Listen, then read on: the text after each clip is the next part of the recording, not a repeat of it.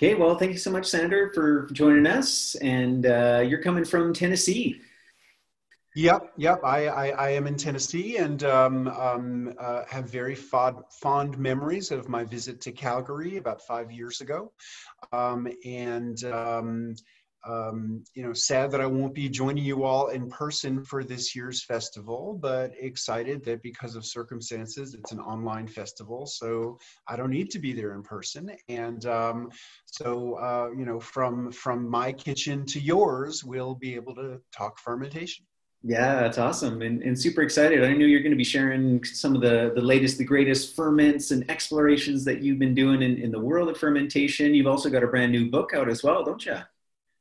Yeah, sure. My new book is called "Fermentation as Metaphor," and it's a bit of it's a bit of a departure from my earlier books, which were very practical, how to ferment things books. And this is more of a reflection on how, in the English language, we use fermentation in a metaphorical way to describe lots of different phenomenon that are, bubbly and exciting.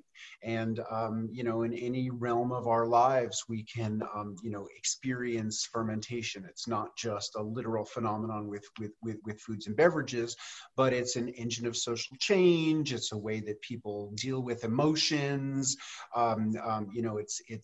It's how music and art shift stylistically over time. It all has to do with bubbles, just like the fermented foods and beverages that we love. Yeah, totally. I've heard you speak on that idea around culture as well, that all cultures have culture and consume cultures, and there's that metaphor as well.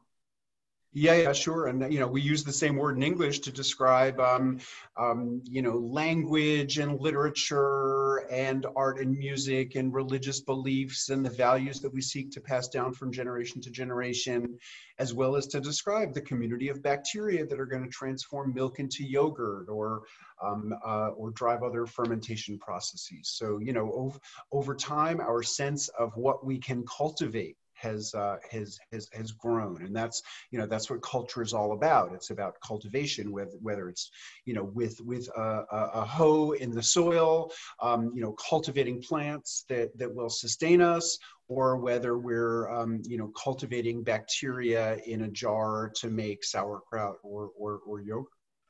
Yeah, awesome. Well, that's why the tagline of the festival is to culture Calgary, and of course with this online edition, we're going to expand beyond just Calgary and welcome anyone and everyone from around the world to get cultured and to experience the culture that you bring to the table, both metaphorically as well as physically, to be able to share some time with the kitchen with you, and that's a great thing. People will be at home, so we can get right into it. And I know a big part of what your presentation is, you're going to be doing Q&A, troubleshooting, because as easy as fermentation is, there's always that one time, that one project you kind of run into some issues. And I couldn't think of a better person that probably has more experience, not only from your own personal fermentation experiments, but also the fact that you've been traveling the world for the last, I'm going to guess, probably 10, 15 years, speaking with other fermentation enthusiasts. You've been talking about this, you've been troubleshooting.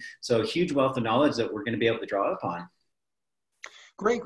No, I'm so looking forward to it, and it's true. I mean, the obstacles people face, the situations that people face, there tend to be clear patterns in the problems that people have, as well as in how these things go when they go correctly. But because we're dealing with microorganisms and unique microbial communities that exist everywhere, and different environmental conditions that exist everywhere.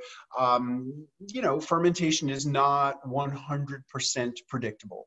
And so I really enjoy, hearing about the obstacles that people face and, trying to, bring the experience that I've had to bear on them. And hopefully I will, have ideas for, what people can do to have better results. I'm also looking forward to showing off some of the projects that I have going in my kitchen at the moment.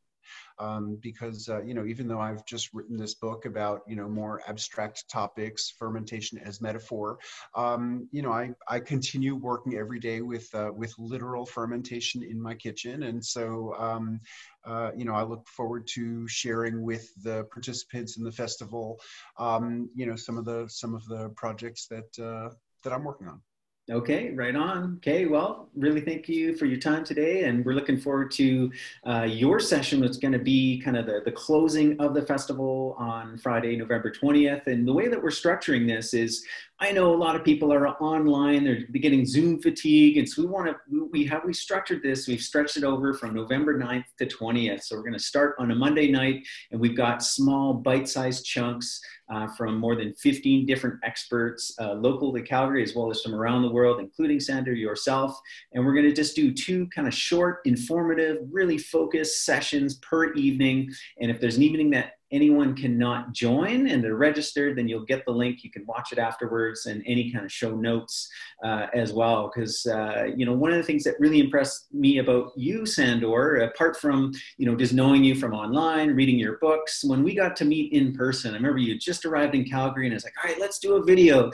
And here I was coming from this space of ego. I was like, I've got Sandor here. We're going to do a video. We're going to do something like really kind of complex, really far out there, ferment. And you said to me, he says, Malcolm, he's like, I want to make fermentation as accessible as possible. I want to show people how simple, how easy it is, and I want them to have success.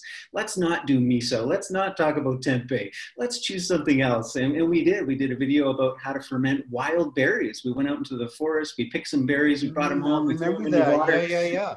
And voila, that was it.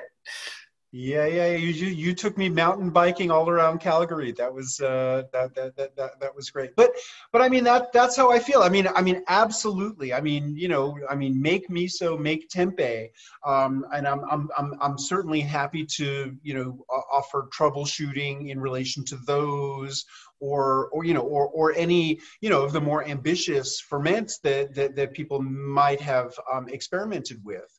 But really in general, my emphasis is on the really straightforward simple processes that I think anybody who listens for 20 minutes can say, wow, I want to try doing that, and I don't need to go and buy a bunch of special equipment and special starters. Wow, I can just do that based on the organisms that are on lentils and rice, or on the organisms that are on the cabbage. So I really like to emphasize the simpler fermentation processes, but that does not mean that that doesn't mean that I don't engage in some of the more involved ones, or that I don't enjoy coaching people through them. My primary mission though is to because so many people project all of their anxiety about bacteria and viruses and other microorganisms onto the process of fermentation. My main emphasis is just demystifying the process and helping people to see and feel how simple and straightforward and safe it is. Yeah, love it. So that's it. This festival is definitely along those lines. So whether you're brand new to fermentation and you do have a lot of fear and trepidation, we will walk you through that. And if you are an expert, there's going to be something there for you, because we got 10 days and we're going to be covering off such a huge diversity.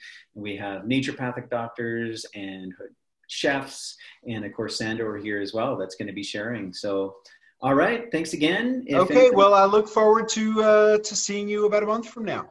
Okay. Right on. Anybody looking to register, go to lightcellar.ca and you will find a link there for Calgary Fermentation Festival. Okay. Bye for now.